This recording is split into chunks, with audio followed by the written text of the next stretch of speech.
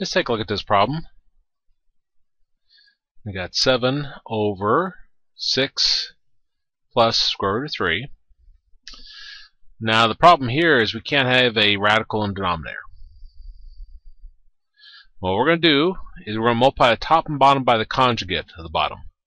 So we got 6 square root of 3. Now what a conjugate is your first parts are the same. See how this is 6 and this is 6? And your last parts are the same. See how this is square root of 3 and this is square root of 3. But the sign in the middle is different. This is positive, this is minus. Now whatever we multiply by the bottom, we have to multiply by the top. So up on top, we got 7 times 6 minus square root of 3. Now a nice part about conjugates is all you have to do is multiply your first parts together and your last parts. So 6 times 6,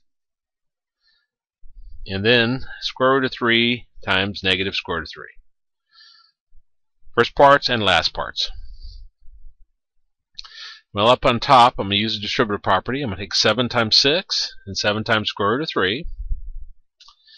So that gives us, I'll go ahead and write it out, 7 times 6 and 7 times negative square root of 3.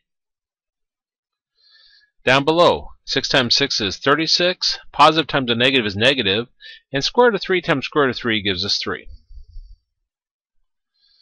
Well, 7 times 6 is 42, positive times a negative is negative, so that's minus 7 square root of 3, over 36 minus 3 is 33. And that's our answer.